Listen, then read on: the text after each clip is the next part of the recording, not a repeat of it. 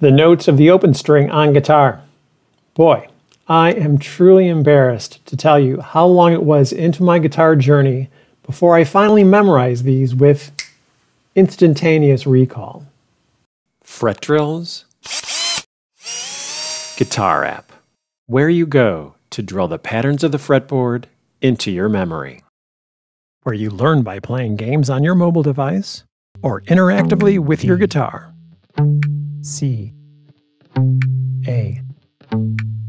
So, how will fretDrills help you? Let's click the Apps button to head over to the interactive table of contents. Scrolling down, we see the actual table of contents. Memorizing the notes of the fretboard is the first chapter. This lesson is here, Notes of the Open Strings. All right, let's click the link and jump into the lesson page. Here, you see what you're being quizzed on.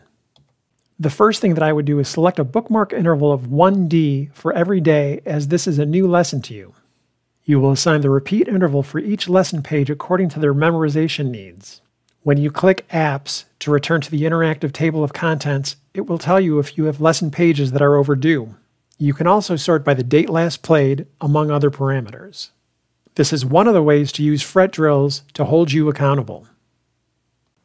So, what kind of musical perspective could help you out while you're trying to learn the notes of the open strings? Scrolling down, you'll see a figure which represents what I want you to think about in the back of your mind while you're doing the lesson.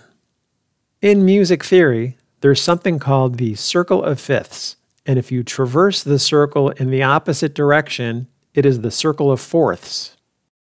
I don't even want you to consider the implications for these in theory. Just be aware that they exist. Now, consider that your guitar is tuned to fourths, except for the B string.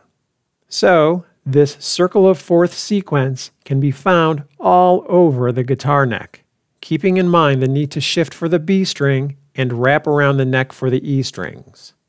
For example, B, E, A, D, shift, G, C, wrap, C, F. This sequence is also found for the open strings. B, E, wrap, E, A, D, G, shift, C, F. Okay, I get the yellow arrows then, but what about this red arrow? Consider if your guitar had an extra string below the E string, keeping the same tuning regime. Then you would have an imaginary B down here. I point this out because the B, E, A, D sequence is memorable since it spells a real word. To remember the whole sequence, start with the word bead, then remember GCF as good catch Fido. A quick comment regarding the path that you should take through fretDrills. Upon completion of the essentials, you should begin doing some work in parallel. Along one path, you will continue learning the rest of the notes of the fretboard. In parallel, start the chord progressions chapter. Down here is what the YouTube algorithm thinks you want to watch. Tell me, were they right? Scroll down to the video description and I'll have some other options for your viewing pleasure.